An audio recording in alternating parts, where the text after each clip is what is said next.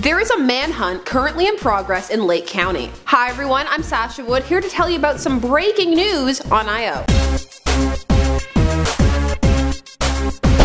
Before we get started, I have to ask you guys, what is the scariest live news coverage you have ever seen? Let me know in the comments down below. For me, it might be those stories about the reporter shootings that we covered last week here on IO. Okay guys, so this is happening as we record, so some details, they could be changing, updating, even while we're standing here filming. What we do know is that an officer of the Fox Lake Police was killed on the morning of September 1st, 2015. He had radioed in shortly after 8 a.m. saying that he was gonna go check out some suspicious activity. All of these facts have been reported after by the sheriff's spokesman Chris Covelli. The officer then radioed that he was in foot pursuit, but then communication was lost. One of the backup units found his body on Route 12 Satin Road. The officer had been stripped of his gun as well as some other gear. Police have established a perimeter and are currently in pursuit of 3 suspects, all male, 2 Caucasian, and 1 African American. A manhunt with local law enforcement, dogs, and SWAT is currently underway. Schools in the region have been put on lockdown or just closed for the duration of this investigation, because not much is known about these suspects, but it is safe to assume that they are armed and dangerous. Here at IO, our hearts and thoughts go out to this poor officer's family and his friends and any affected by his passing. It is always sad when someone loses their life in the line of duty. More details to come, and here at IO we will keep you up to date as they come in.